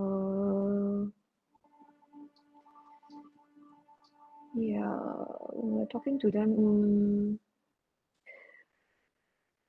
usually they felt like they are being treated differently. It's because people judging them, like they feel judged. So I think again back to the neutrality. How do we talk to this special needs students with special needs, right? Is to respect them and accept who they are, because sometimes they may behave or they talk a little bit differently. So if we are able to detect that and not judging their behaviors or their words, I think that would already help them a lot in helping them with their self-esteem, because a lot of time they feel like the self-esteem may be quite low. Yeah, I hope I answered your question, because I'm not too sure the question is. Okay.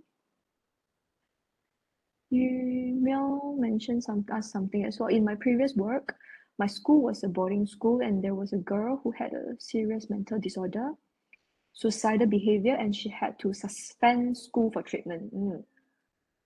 After about half a year, she came back to school, but no one was willing to live with her.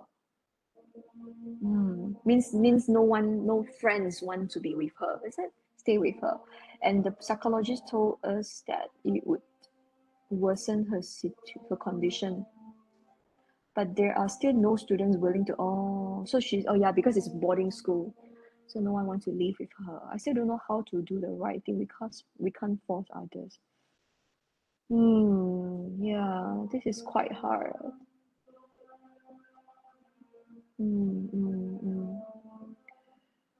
Yeah. I'm not sure if she has friends. If she has some friends, just a few actually would help a lot already.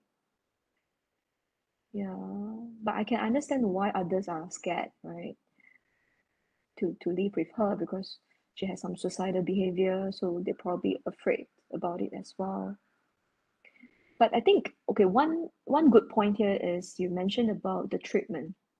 She was suspended from school and then she went for a treatment for half a year. Okay, I think that if the therapist or the psychologist can actually come up with some testimonial or some progress report to show that after the half a year treatment, how has she progressed up to that time, then probably it would help the school. It would help the school to make the arrangement about the boarding, because I think with that testimonial, people would be more convincing. Yeah. Ke Xin, Yes. I've seen there's more questions that are coming into the chat function. These Right. questions are a lot of case referrals.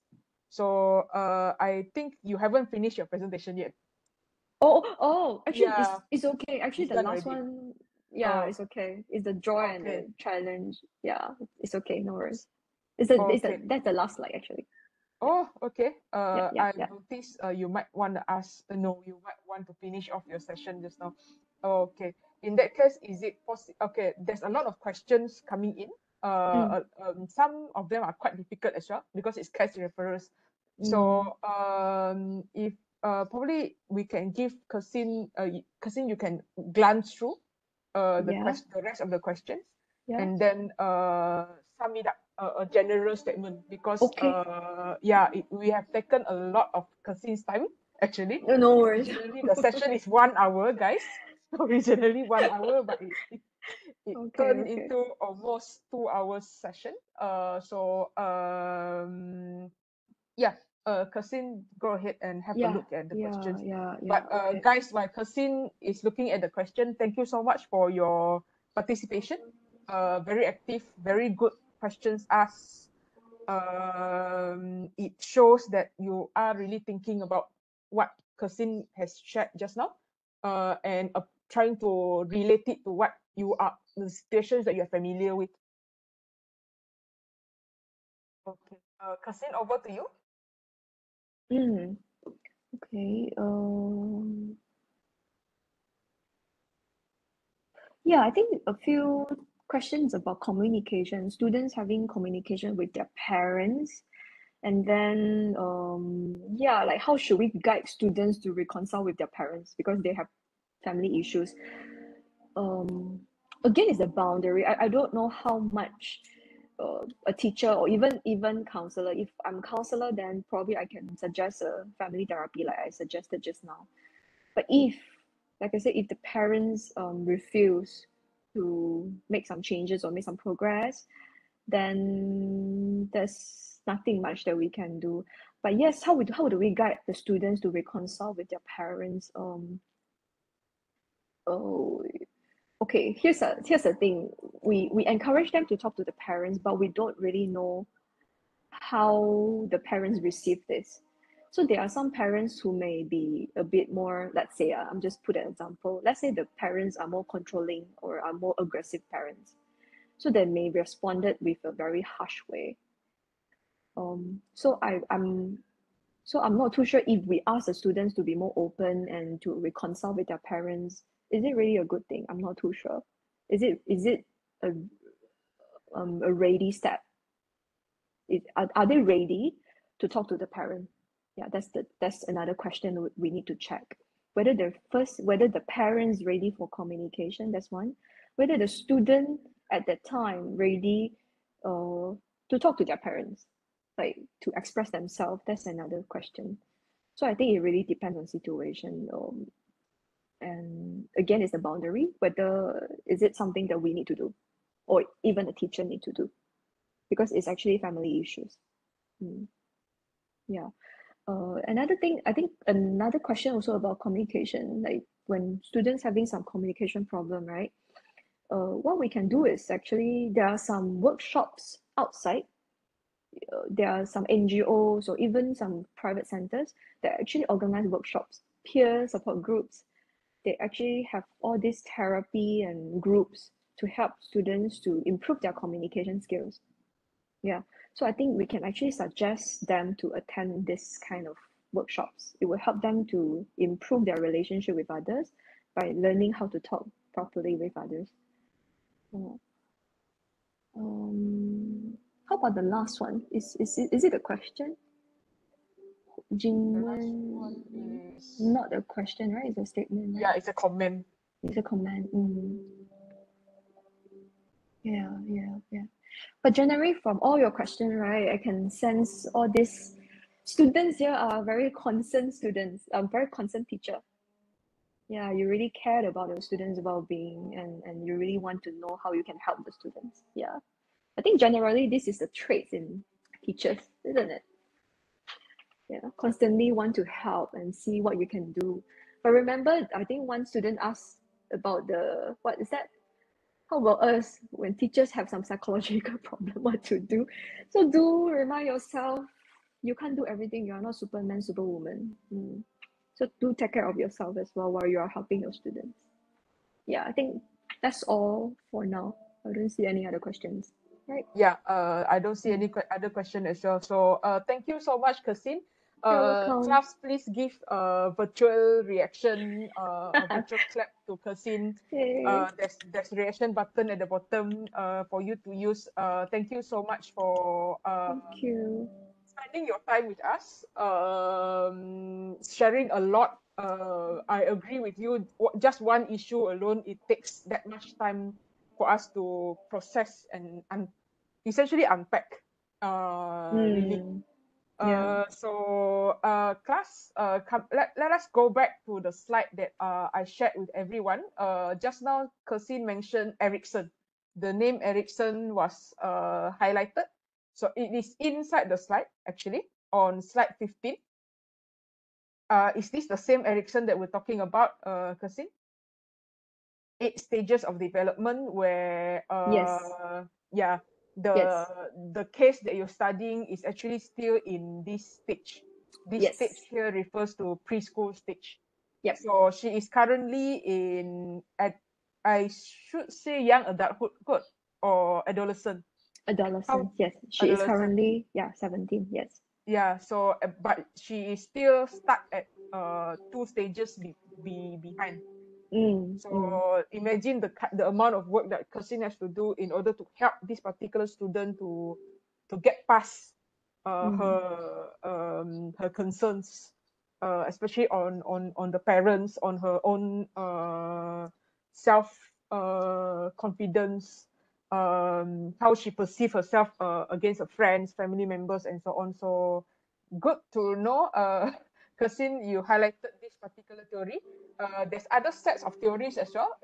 So I would like you guys to go and have a look at the slide. The link is in e-learning.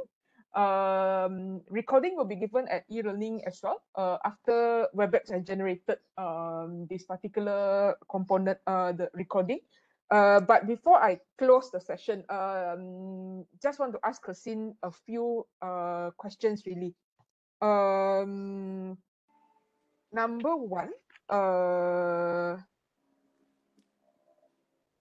have you worked with other teachers? Because, okay, if you notice, the questions that I asked leading on to 6 p.m. are all management related questions, because the topic will be, our course, guys, is managing student development. As much as you want to think about the students case by case, you are now thinking along the lines of managers, school principals, school administrators, vice principals, and so on. So put yourself in that head. Ke Xin, can you share with us how do you work with other teachers? In instances, for example, student shows self-harm. Did the teacher give hints to you so that you can go and observe a student, for example? How does it work? Okay. Okay. I first of all, I need to just like a disclaimer. Every school they work differently. Like school counselor in every school, they have different policies. So you will see quite a different management or crisis management in general. So for our school, it's not, the counseling department is not as established, even though they do have counselor, but it's not, the rules, the policies are not so good. Yeah, not so comprehensive yet. So for now, if let's say we have suicidal cases or self-harm cases, what they will do is that actually they will just come straight to me. They will refer the students straight to me. They will tell me the observations they have in the class. And there are times I need to interview other students in the class. So I do, for now, I don't really sit in and observe, but when required, yes, I do sit in and observe the students when required, but not all the time. So I can either sit in or I can actually talk to their classmates of that suicidal case, their classmates, and then to understand the condition and the condition, the condition of the student in the class. So the teachers come to me straight, and then I will, once I have met the students in person in session, then I will update the teacher again. So I will meet the teacher again to update, and then we think about what is the moving forward. So usually they will ask, oh, what should I do? What can I do for this case? Then we will figure what would be the most appropriate way. So some of the cases I need to report directly to the principal. So for example, last year I have a family abuse case, very serious. So I did I talked to the principal. I reported to principal, and then principal reported to the CEO of the school, which is the principal's boss. And then we talked to the student personally, all of us, and we also decided to inform the Kebajikan, which is the welfare department, Malaysia welfare department. So we called them, we reported as well, and then yeah, so there are quite a few things that the procedure that we have to do in school as a student, as a school counselor. If it's like suicidal case, usually stop at principal and parents side. So usually we reported to principal, then we will decide, okay, is it a case to be reported to the parents? If it's like a must, then we will have a meeting with parents. They have to come to school. Yeah. So it depends on severity of the cases. Usually the breach case, like the breach confidentiality cases are suicidal. Okay, when they say, oh, I feel I want to kill myself, I want to jump from the building, they cut themselves, they harm themselves. And there's one more is something like they okay, it's not bullying case, but it's they use social media to spread something about school, something bad about school. Yeah, that's something that we take it very seriously as well. We'll directly report to principal. Yep. Okay. So guys, again, thinking about your role as a manager, as a school principal, as administrator, think about the procedure that you have. How do you manage different cases? What is your responsibility? Because every chain of decision making individual in your school will have some responsibility that he or she has to handle. So before escalating cases, probably we might want to have a look at what is the operating procedure like, and then what is your role, where to report, what kind of intervention, the word that Kexin used just now, the kind of intervention that you can do to help. Final question before we close, Kexin. Now, it's, as you mentioned just now, every school has its own way of looking at things. Your school, for example, look at counseling as a complete package, meaning career counseling and then put together. In an ideal world, what is it that you would like to see? Wow. In an ideal world here, guys, refer to if you have all the resources that you can have, if you have everything that you can do, any decision that you can helping counselors, what would you like to see? Perfect question for me. Like giving me a magic wand, I can do anything I want. Yep, correct. So first, I don't want to do career counseling. So I can separate that, okay? So I don't I mean ideally the career and the mental health counselor should be separated because it's a totally different field actually. Yeah. So career guidance, we can have it do it for the career guidance team. They can form a team, so they can run the talks, workshops, and give advices to students about universities availability, occupations, their job, their interests, etc., etc. The tests as well. Okay, and then for mental health counselor, then we can just fully focus on this. So we can do what we can do is like the policy, so we can have more time to run through the school policy, revise the policy SOP, and then of course we can handle more counseling sessions. Then we can run more talks that relevant to the mental health issues, bullying or self-esteem, time management. Yeah, actually even time management they consider as part of it. Let me think, what else? Some of the schools they actually have school counselor teaching. I'm lucky I don't need to. Forgot to ask this question whether you're teaching or not, because No, your I'm not. role alone is quite heavy. Yeah, I refuse to teach. Yeah, I refuse directly. Yeah. Because the counselor before me actually she does. She did. So you can imagine how burdened the work is. Yeah. And okay, one more thing is the school events. I do find the pro and cons in school events. I do like joining to school events because I think I can get close to my students in general. They see me, they know me, and then we can talk. It's a good catch up. But it would take a workload for me as well. Yeah, it's another workload. So it's a balance between how much I take how much I can mingle around with the students and how much I need to do. Work I need to do. So school events pending. Yeah. Okay, Yeah. so that's now, guys, if you are a manager, school principal, these are you have seen two perspectives. As from the school counselor herself, Kexin, looking at the various cases, what she does every day, and the other part of it is, if you're a manager, how would you manage this problem? Not to say problems, but then the different roles and responsibilities that you have to handle.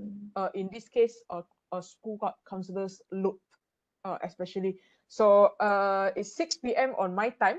I think, Kexin, you have to go back already. You have been in school for the whole day. So guys, give Kexin another round of love. Thank you so much, Kexin, for coming to my class. I learned a lot today. And I think this is an effective way for, I think everyone here agrees that this is a really effective way of looking at the theories immediately coming from what you do every day. So yes, there's a lot of love coming out. Thank so you. Thank you so much. Last words, Kexin, before I close the class. Well, I want to add one more info. One counselor, the ratio for for the school, right? The number of students, last year was 1 to 1,200. One counselor to 1,200 students. Okay, that's very bad ratio. Yeah, what is the ideal ratio? Okay, ideal ratio according to the US APA association is actually 1 to 250. Okay, but well, in Malaysia, it's quite hard to achieve this. So even if we can achieve like 1 to 500 is already good enough, actually. Yeah. So 1 to 500 is okay. But of course, 1 to 250 is even better. Ideal. Yeah, ideal. Okay. Thank you for inviting me, Dora, for this sharing. Even I myself feel like I learned a lot too. Yeah, from the sharing itself. Okay. Thank you. Oh yeah, Thank you, guys. Do you think they need my email? Should I share my email or something? If any of yes, them... you can share your email with them. The other thing is I will share, if you don't mind, I can share your email with them. Because I will be given the chat log as well. So I just put in your email, Kexin, and then they will have a copy of it. Yeah. Sure. Okay. Yep. Okay, so thank you, guys. I'm closing the session. Kexin, have a safe trip home. Thank you. Rest well. For the rest of you, I will see you again next week. We will tackle another set of case study. This time around, coming from Iza. She will talk a little bit about her experience on early childhood development, specifically how she has worked in kindergarten, the experience, the observation that she has. So bye, guys. Bye, Kexin. Thank you so much for coming. Bye, Doctor. Thank Bye, you. Kexin. Bye. Thank you. Bye. And then bye.